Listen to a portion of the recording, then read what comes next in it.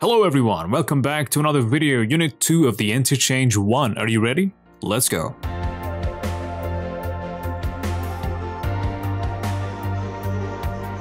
Unit 2. What do you do? What do you do یعنی چه کاره ای؟ این سوال رو توی اینترچنج قبلی کار کردیم ولی اینجا میخوایم بیشتر در موردش بدونیم. What do you do یعنی چه کاره ای؟ کارت چیه؟ در واقع سوال What is your job و What do you do یکی هستن. اگر این سوال از شما پرسیده باشه در واقع نفری که این سوال از شما میپرسه داره میپرسه که چه شغلی دارید و چی کاره اید. شما میگید I'm a taxi driver. I'm a doctor. I'm a lawyer. I am a student. میتونید اگر دانشجو هم باشید در واقع شغل به حساب نمیاد ولی اگر دانشجو باشید میتونید بگید که I am a student. Ask and answer questions about jobs. در مورد شغل میخوایم سوال بسازیم، سوال بپرسیم بس جواب بدیم. Describe routines and daily schedules. Schedule یعنی برنامه. میخوایم در مورد برنامه‌های روزانه و روتین ها صحبت کنیم. Part 1. 6 popular part-time jobs in the United States. 6 تا از شغل‌های پاره وقت خیلی محبوب توی ایالات متحده. First one is babysitter. Babysitter یعنی نگهدارنده بچه، کسی که از بچه یک خانواده نگهداری میکنه که وقتی پدر مادر سر کار هستن. Fitness instructor. Fitness instructor مربی ورزش، مربی باشگاه. Office assistant. Office assistant معنای کلمه به کلمه میشه امیار دفتر ولی در واقع ما بهش میگیم منشی. Office assistant چند تا کلمه برای منشی هستش مثل secretary, receptionist و office assistant که در واقع همون حالت منشی میشه، کسی که توی دفتر برای یک نفر دیگه کار میکنه و به امورات دفتری رسیدگی میکنه. Sales associate. Sales associate یا بعضی اوقات associate هم خونده میشه. Sales associate فروشنده. Social media assistant. Social media assistant معنای لغت به لغتش یعنی دستیار شبکه‌های اجتماعی، کسی که توی شبکه‌های اجتماعی کار میکنه، پست میذاره و غیره. Tutor. Tutor معلم خصوصی، معلمی که به چند نفر محدود 3-4 نفر بیشتر درس نمیده. So I'm gonna read the words again. The first one is babysitter. Babysitter. Fitness instructor. Fitness instructor. Office assistant. Office assistant. Sales associate. Sales associate. Social media assistant. Social media assistant. Tutor. Tutor. Tutor. So the first question is which jobs are easy? چه شغلای آسونن؟ Difficult کدوماشون سختن؟ Exciting مهیجن؟ Boring خسته کنندن، کسل کنندن؟ Why و سوال آخر چرا؟ پس which jobs are easy? Difficult, exciting or boring and why? Are these good jobs for students? این شغلایی که الان با هم دیگه خوندیم برای دانشجوها شغلای خوبی هستن؟ What are some other part-time jobs? شغلای پاره وقت دیگر رو میتونید نام ببرید. ما توی پارت 2 یک سری شغل داریم که میخوایم با هم دیگه بخونیم، تلفظشون یاد بگیریم. اینجا شما 4 تا کاتگوری میبینید. Office work یعنی کارهای دفتری. Travel industry یعنی صنعت گردشگری. Industry صنعت. Food service یعنی سرویس غذا. Entertainment business به معنای کسب و کار سرگرمی، چیزی که هر چیزی که مربوط میشه به سرگرمی و entertainment. کلمه اول accountant. Accountant به معنای حسابدار که میره زیر کاتگوری office work کارهای دفتری. Cashier. Cashier صندوقدار که میره زیر food service. Dancer. Dancer رقاص، کسی که میرقصه برای به عنوان شغلش به صورت حرفه‌ای رقص کار میکنه. Entertainment business. Flight attendant. Flight attendant مهماندار هواپیما. حالا من از اول دوباره میخونم یک بار، معناشون رو با هم دیگه چک میکنیم. Accountant. Accountant حسابدار. Cashier. Cashier صندوقدار. Chef. Chef سرآشپز. Food service. dancer dancer رقاص. flight attendant flight attendant مهماندار هواپیما. musician musician موزیسین. ببینید سین ما توی انگلیسی نداریم. یه جاهایی بعضی موقع شاگردان میبینم سین میخونم میگه موزیسین. سین نداریم. musician. pilot pilot خلبان. receptionist receptionist منشی. server server گارسون. singer singer singer خواننده. tour guide tour guide لیدر تور. web designer web designer طراح وب. Part 3 Work and workplaces شغل‌ها و محل‌های شغل یعنی محل کار. ما اینجا شغل‌های بیشتری رو داریم که معناشون رو با هم دیگه کار می‌کنیم. این پارت خیلی مهمیه. More jobs Carpenter Carpenter نجار کسی که به صورت حرفه‌ای با چوب کار می‌کنه. Cook Cook آشپز. توجه کنید شف میشه سرآشپز، کسی که بر روی آشپزهای دیگه حالت سوپروایزر داره چک میکنه. کوک میشه آشپز، شف سرآشپز. dentist dentist دندان پزشک. doctor doctor دکتر. engineer engineer مهندس. این کلمه انجینیر به سری کلمات دیگه هم اضافه میشه. مثلا میگیم کامپیوتر انجینیر مهندس کامپیوتر، سیویل انجینیر مهندس عمران، firefighter firefighter آتش نشان، front desk clerk front desk clerk یعنی متصدی میز اول، کارمند میز اول، یعنی اینکه توی مؤسسه یا مثل هتلی اولین نفری که باش روبرو میشی متصدی و کارمند اون میز رو بهش میگن front desk clerk. به فرض میرید توی هتل و میخواید با یه نفر صحبت کنید، اون شخص که پشت میزه میشه front desk clerk. graphic designer graphic designer طراح گرافیک. lawyer lawyer وکیل. mechanic mechanic مکانیک. nurse nurse پرستار. office manager office manager مدیر دفتر. police officer police officer افسر پلیس. reporter reporter گزارشگر. restaurant host restaurant host یعنی مدیر یک رستوران و یا دارنده یک رستوران، صاحب رستوران. salesperson salesperson فروشنده. security guard security guard مأمور امنیت. taxi driver taxi driver راننده تاکسی. teacher teacher معلم. vendor vendor دستفروش. carpenter cook dentist doctor engineer firefighter front desk clerk graphic designer lawyer mechanic nurse office manager police officer reporter restaurant host salesperson security guard taxi driver teacher vendor. دو تا سوال اینجا پرسیده به صورت تمرین میتونید انجام بدید. Does the person work in a hospital یعنی اون شخص توی بیمارستان کار میکنه. میتونید 20 سوالی بسازید. یه نفر بپرسه توی بیمارستان کار میکنه، لباسش آبیه، حالا هر سوالی که میتونید با دانش کنونی انگلیسی بسازید میتونید اون تمرین رو با هم دیگه انجام بدید که تمرین خیلی خوبیه. Does the person work in a hospital اون شخص توی بیمارستان کار میکنه. No he or she doesn't نه اون کار نمیکنه. سوال بعدی Does he or she work in a restaurant آیا توی رستوران کار میکنه. Yes that's right. حالا سوالای مختلف میتونید بپرسید یا میتونید حدس بزنید. تمرین جالبی میشه. Part 4 conversation. I'm on my feet all day. یعنی کل روز سر پاهم.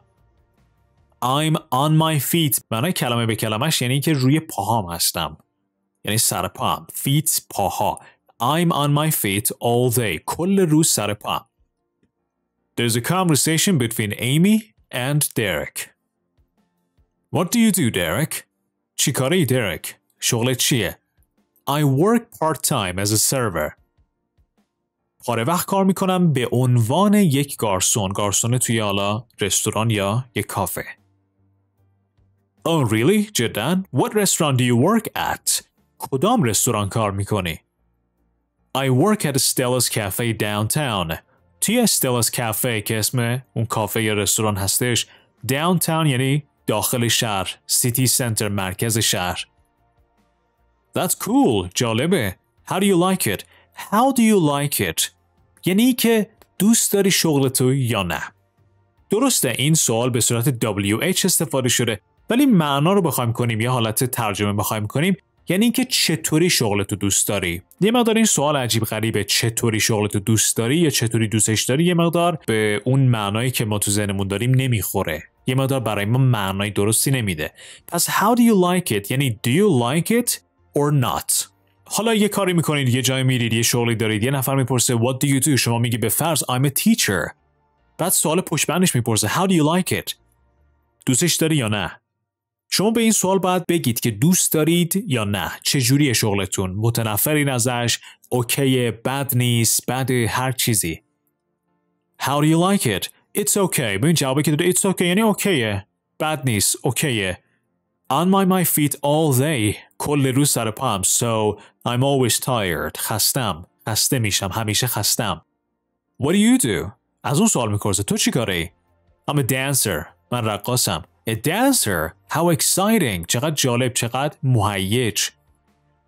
Yeah, it's great. آره عالیه. I work with incredible people. یعنی با افراد خیلی خارق‌العاده کار میکنم. Incredible یعنی باور نکردنی خارق‌العاده. That sounds really nice, but is it difficult? چقدر جالبه. ولی سخته. A little, یکم. I'm on my feet all day too. منم کل روز سر پاهم. But I love it. ولی عاشقشم. دوستش دارم. پس سوال مهمی که اینجا داریم how do you like it یعنی do you like it or do you not like it. خیلی مهمه. به فرض شما میگی که I'm a student. من پشت بندش میپرسم how do you like it. شما میگی it's okay. I love it. I don't like it. I hate it. پس حستون رو نسبت به اون کاری که انجام میدید به طرف میگید. کلمات جدید داخل conversation incredible هستش فقط. incredible یعنی باور نکردنی یا خارق‌العاده. توی یونیت قبل اشاره کردم Interchange 1 پارتای B داره توی conversationاش. Listen to the rest of the conversation. به بقیه conversation گوش بدید و باید به سوالی که اینجا از شما پرسیده شده جواب بدید. Who does Amy travel with? Amy که رقاصه او با کی سفر میکنه؟ Who does she meet in other cities? توی شهرهای دیگه چه کسانی رو ملاقات میکنه و یا میبینه. Part 5 Grammar Focus Simple Present WH Questions and Statements. ما یک سری WH دیگه داریم اینجا و با جوابهاش میخوایم با هم دیگه تمرین کنیم. What رو داریم where و how. What که یعنی چه. What do you do سوالش رو با هم دیگه چک کردیم یعنی چی کاری. دقیقاً what do you do و what is your job رو یک سوال بدونید که بهتون کمک میکنه که معناش یادتون باشه. What do you do؟ چی کاری؟ What's your job؟ چی کاری؟ شغل چیه؟ I'm a student. I have a part-time job. I'm a teacher. I work in an office. پس به جورهای مختلف میتونید به این سوال جواب بدید. Where do you work؟ کجا کار میکنی؟ WH question where کجا؟ I work at a restaurant. پس where که سوال میشه باید به اون workplace مکان شغل یا محل کار اشاره کنید. به فرض What do you do؟ I'm a teacher. Where do you work? I work in a school. I work in a university. I work at home. Where do you go to school? کجا مدرسه میری؟ I go to the University of Texas. به دانشگاه تگزاس میرم. توجه کنید کلمه school فقط منحصراً به مدرسه یعنی لول پایین دانشگاه اشاره نمیشه. بعضی موقع ها دانشگاه رو هم بهش میگن school. اینجا به صورت سوم شخص پرسیده What does Amy do? Amy چی کار است؟ Amy شغلش چیه؟ She's a dancer. Where does she work? She works at a dance company. She travels a lot too. How does she like it? خوشش میاد یا نه؟ She loves it. به نکته‌ای که اینجا باید دقت کنید اینه که اس سوم شخص برای he, she و it میاد که ما توی کتاب قبلی کامل و جامع باش کار کردیم. توی سوم شخص ها حتما فعلمون اس میگیره. به فرض میگم I work as a teacher. این با she بیاد میشه she works as a teacher. I go to university. He goes to university. تقریبا پارت میجر و مهم این گرامر فوکس اینه که توی سوم شخصا به فعل اس و یا es میدیم. کجا es میگیره؟ در واقع فعلایی که با s, x, ch و sh و بعضی اوقات با y تمام میشن ما es میدیم. معمولا فعلایی که با y تمام میشن اون y به I تبدیل میشه بعد es میگیره مثل study. I study. She studies. I-E-S. ما یک سری تمرین داریم اینجا 1, 2, 3, 4 که باید به کمک این گرامر فوکس اینها رو پر کنیم. Number 1. What do you do? چیکاره؟ I'm a full-time student. دانشجو تمام وقتم. I study the piano. پیانو یاد میگیرم. And where do you go to school? I go to the Brooklyn School of Music. Wow! How do you like your classes? I love them a lot. Yeah, I like them a lot. Now it's your turn. Pause the video now. Do number 2, 3, and 4. Number 2. What does Tanya do? She's a teacher. She teaches an art class at a school in Denver. She teaches an art class. یعنی یک کلاس هنر درس میده. And what about Ryan? Where does he work? He works for a big computer company in San Francisco. What does he do exactly? Exactly یعنی دقیقاً. دقیقاً چی کار است؟ He's a web designer. He ولی که اینجا قرار میگیره design. He's a web designer. طراح وبه. He designs fantastic websites. او وبسایت های خارق‌العاده‌ای طراحی میکنه. Number 3. What do Bruce and Ivy do? Bruce and Ivy جمعه پس does نمیذاریم. What do Bruce and Ivy do? They work at an Italian restaurant. It's really good. That's nice. What is Ivy's job? Well, she manages the finances. یعنی او مالیات رو مدیریت میکنه. finance یعنی مالی، قضایای مالی، هر چیزی که مربوط میشه به پول میگن finance. And Bruce works in the kitchen. Number 4. Where does Ali work? He works at the university. He has a part-time job. Really? What does he do? He does office work. یعنی کار دفتری انجام میده. میتونید بنویسید he has یا he does. هر دوش از نظر معنا کاملا درسته. How does he like it? Not much, but he earns یا makes some extra money to spend. کلمه earn و یا make هر دوش درستن. یعنی به دست آوردن. Make money پول در آوردن. Earn money پول به دست آوردن. هر دو یکیه. سوال یعنی که How does he like it? خوشش میاد، بدش میاد، چجوریه؟ Not much، خیلی نه. But he makes some extra money to spend. ولی یه مقدار پول اضافه در میاره. توی پارت بی چند تا سوال پرسیده که شما میتونید به عنوان تمرین با یک نفری اینها رو کار کنید. What do you do? Do you go to school or do you have a job? How do you like؟ حالا هر چیزی. How do you like it؟ خیلی راحت میپرسید how do you like it. ولی اگر بخوام بپرسید که کار کردن توی رستوران رو چجوری دوست داری؟ How do you like working at a restaurant? توجه کنید. معمولا ما از ضمیر it استفاده میکنیم. یعنی از این خوشت میاد یا بدت میاد. این it برمیگره به همون شغلی که طرف به ما گفته. به فرض من میپرسم what is your job؟ طرف میگه I'm a teacher. من میگم how do you like it؟ it چیه؟ همون تیچر بودنه، معلم بودنه. ولی اگر شما بخواین سوال رو کاملتر بپرسید، بگی که معلم بودن رو چجوری دوست داری؟ میگه how do you like being a teacher؟ چیزی که باید بهش توجه کنید که فعلی که بعد از like میاد حالت ing داره. من میخوام از یه دانشجو بپرسم که دانشگاه رفتن رو چجوری دوست داری؟ How do you like going to university? حالا جواب میده I hate it, I love it, I like it و غیره. Do you study another language? What's your favorite? Anything? What does your best friend do? Part 6 Writing. یک پارت جدید اضافه میشه از این به بعد توی اینترچنج به معنای نوشتن و نوشته‌ای که شما باید در مورد یک تاپیک و یا یک موضوع بنویسید. اینجا گفته biography بیوگرافی. Use your notes from exercise 5 to write a biography of your partner. میگه نوت هایی که توی پارت 5 برداشتید، همون سوالایی که از یه نفر میپرسید What do you do? What's your job? How do you like?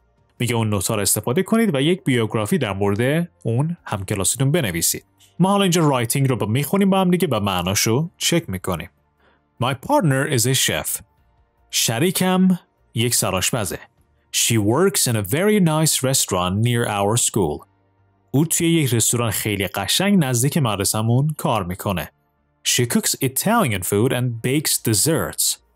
غذای ایتالیایی میپزه و دسر درست میکنه. Dessert. She likes her English classes a lot. او از کلاس انگلیسیش خیلی لذت میبره. دوستشون داره.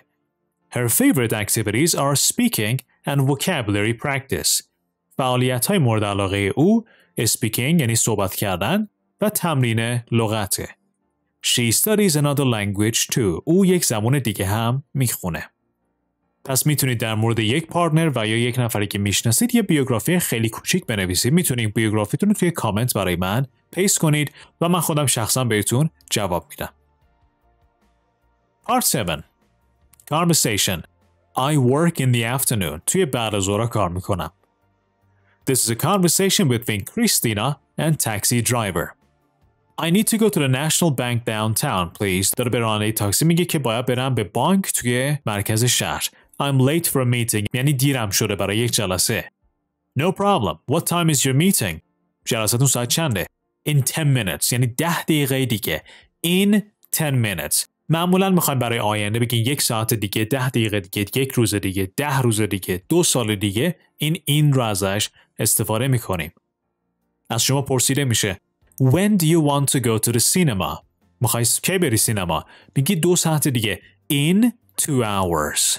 When do you want to move to another city? کی میخوای نقل مکان کنی به یک شهر دیگه؟ میخوای بگی 2 ماه دیگه. In 2 months. I don't usually work in the morning. معمولاً صبح کار نمی کنم. Really? جداً؟ What time do you usually go to work? معمولاً ساعت چند میری سر کار؟ I work in the afternoon. بعد از ظهر کار میکنم. I start at 1. ساعت 1 بعد از ظهر شروع میکنم. That's pretty late. Do you like to work in the afternoon? Yes, I do. I work better in the afternoon. That's pretty late. یه مقدار دیره. Do you like to work in the afternoon? دوست داری بعد از ظهر کار کنی؟ Yes, I do. I work better in the afternoon. بعد از ظهر بهتر کار میکنم. I finish at 7 or 8. ساعت 7 یا 8 کارامو تمام میکنم. Then I go home and eat dinner at around 10:30. بعد میرم خونه و حدوداً ساعت 10 و 30 دقیقه شام میخورم. Wow, you have dinner late. دیر شام میخوری. I go to bed every night at 8. من هر شب ساعت 8 میخوابم. Really? That seems so early. خیلی زود به نظر میرسه. پارت 8 pronunciation syllable stressی که قبلا هم توی کتاب قبلی کار کردیم رو تکرار کرده. یادآوری میکنم که ما سیلابل داریم. سیلابل یعنی بخشیه که خونده میشه. یعنی اون بخش از کلمه مثل sales person. Sales person. بخشه. Dan, sir. بخش هستن. 5 سیلابل ها هستن. پس کلمات مختلف 1 2 تا 3 تا و یا بیشتر از اون سیلاب دارن. بخش دارن. و توی کلمات مختلف معمولا یکی از سیلاب ها بلندتر خونده میشه. تلفظش باید صحیح باشه. به فرض ما میگیم dancer. dancer. سیلابل اول استرس میگیره. نمیگیم dancer. sir. سیلابل دوم به شما استرس نمیگیره. برای تلفظ صحیح باید ما روی سیلاب درستش استرس بذاریم. dancer, salesperson, salesperson, accountant, accountant, accountant, accountant, accountant. با گوش دادن توجه کنید که کدوم پارت تقریبا بلندتر تلفظ میشه. به فرض ما این کلمات رو داریم و شما نمیدونید که چند تا سیلابل دارن و کدوم سیلابل استرس میگیره. من فقط اینا رو تلفظ میکنم. پشت بند من تلفظ کنید. carpenter, carpenter, carpenter. musician, musician, musician. firefighter, firefighter. reporter, reporter, reporter. server, server, server. tutor, tutor, tutor. فکر می‌کنم فهمیده باشین که کدوم سیلابل استرس میگیره. carpenter, carpenter. musician, musician. firefighter, firefighter. reporter, reporter. server, server. tutor, tutor. Part 9 Grammar Focus. اینجا حروف اضافه توی تایم گفتن رو یاد میگیریم با هم دیگه. به جمله اول نگاه کنید. I get up at 7 in the morning on weekdays. ساعت 7 صبح توی روزهای کاری از خواب پا میشم. پس ما برای تایم که داخل ساعت هستن مثل 7, 8, 8:30 و بخش های روز مثل morning, night, afternoon و خود روزهای هفته حرف اضافه داریم. به طور مثال میگم جمعه ها نمیرم سر کار. I don't go to work on Fridays. پس روز هفته preposition شد on. بگم ساعت 8 میرم خونه. I go home at 8 o'clock. صبحها میرم دویدن. I go running in the afternoon.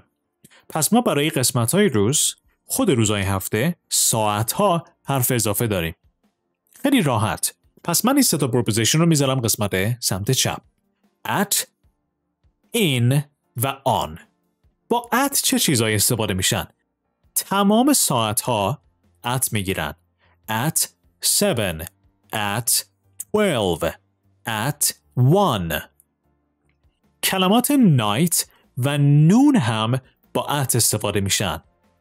at night, at noon. درسته. اینا قسمت هایی از روز هستن ولی به خاطر اینکه استثنا هستن با at استفاده میشن. پس at با ساعت ها و کلمات night و noon. با این قسمت های روز دیگه به جز night و noon هر چیز دیگه ای داریم استفاده میشه. مثل چی؟ in the morning, in the afternoon, in the evening. و با on روزهای هفته و یا کلمه آخر هفته رو استفاده میکنیم. On Monday, on Tuesday. و خود کلمه آخر هفته the weekend, on the weekend. چند کلمه اضافی دیگه هم داریم. Early, around, late, until, before, after. Early یعنی زود. Late یعنی دیر. میتونید راحت توی جمله به کار ببرید. بگید که زود از خواب پا میشم. I get up early.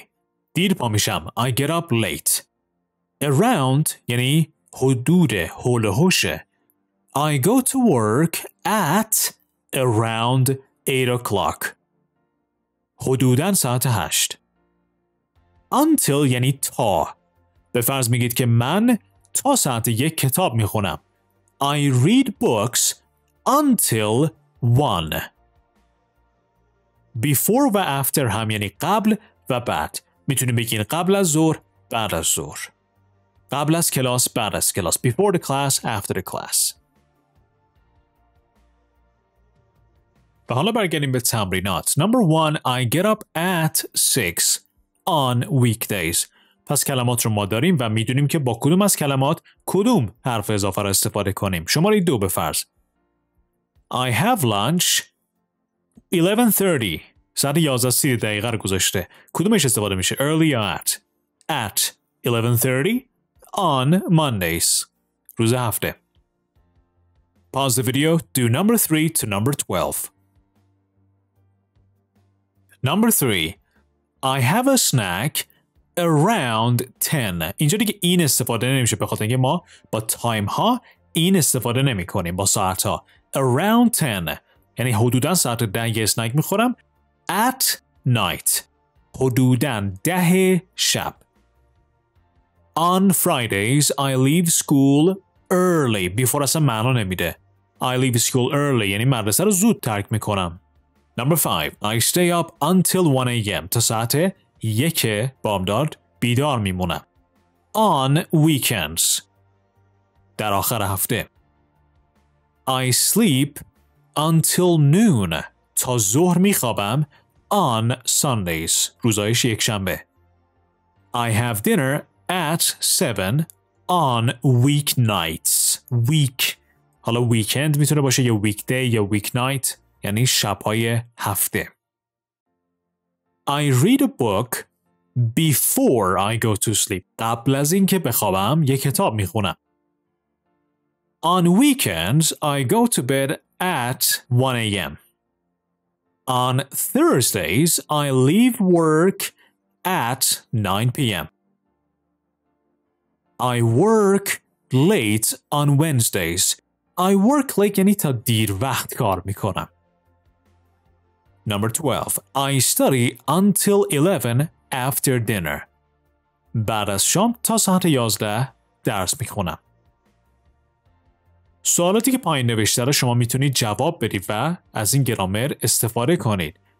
Which days do you get up early? چه روزهایی زود بیدار میشی؟ Late. و چه روزهایی دیر؟ What's something you do in the morning? چه کاری رو تو صبح انجام میدین؟ What's something you do before English class? چه کاری رو قبل از کلاس انگلیسی انجام میدی؟ What's something you do on Saturday evenings? شبهای شنبه چه کاری رو انجام میدید؟ Which days do you stay up late? چه روزهایی تا دیر وقت بیدار میمونی؟ Stay up late تا دیر وقت بیدار موندن. Which days do you go to bed early? چه روزهایی رو زود میری میخوابی؟ What do you do after dinner on weeknights? بعد از شام توی شبها چه کار میکنی؟ What do you do after lunch on weekends? آخر هفته بعد از نهار چی کار میکنی؟ Part 10. Listening. What hours do you work? Listen to Aaron, Madison, and Kayla talk about their daily schedules. به Aaron, Madison و کیلا گوش بدید که در مورد برنامه‌های روزانه‌شون صحبت میکنن. حالا و شما باید بنویسید که شغلشون چیه؟ Gets up at چه ساعتی پا میشن؟ Gets home at چه ساعتی به خونه میرن؟ Goes to bed at و چه ساعتی میخوابن. Part 12. Reading. My parents don't understand my job. پدر مادرم شغل من رو درک نمی کنن. یعنی شغلم متوجه نمیشن. Danny, Bangkok, Thailand. Do you know what a social media manager is? میگه میدونید یک مدیر رسانه اجتماعی چیه؟ Right. Of course you do. میگه درسته. البته که میدونی. But my mom doesn't. ولی مادرم نمیدونه. Every week I try to explain my job to her. هر هفته سعی میکنم که شغلم بهش توضیح بدم. Explain. I work for a company that makes cars. من برای شرکتی کار میکنم که اتومبیل ماشین میسازه. My job is to tell the world how great our cars are. شغل من اینه که به دنیا بگم که چقدر ماشینای ما عالی هستن. Great. How do I do that? چطور این کار انجام میدم؟ I get up early and write posts for social media. زود بیدار میشم و پست می نویسم برای رسانه اجتماعی. On weekdays, روزهای هفته, I go online around 7 a.m. ساعت 7 صبح آنلاین میشم. And sometimes I work until 9 at night. و بعضی اوقات تا ساعت 9 شب کار میکنم. The problem is, مشکل اینه که my mom doesn't use social media. مادرم رسانه اجتماعی استفاده نمیکنه. Carla, Buenos Aires, Argentina. It's so funny. خیلی خنده داره. I explained my job to my dad, but he just looks very confused. میگه شغلمو به پدرم توضیح میدم ولی خیلی هاج و واج میمونه.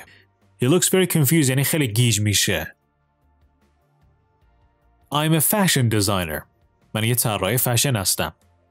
I always get up early on weekdays because I love my job.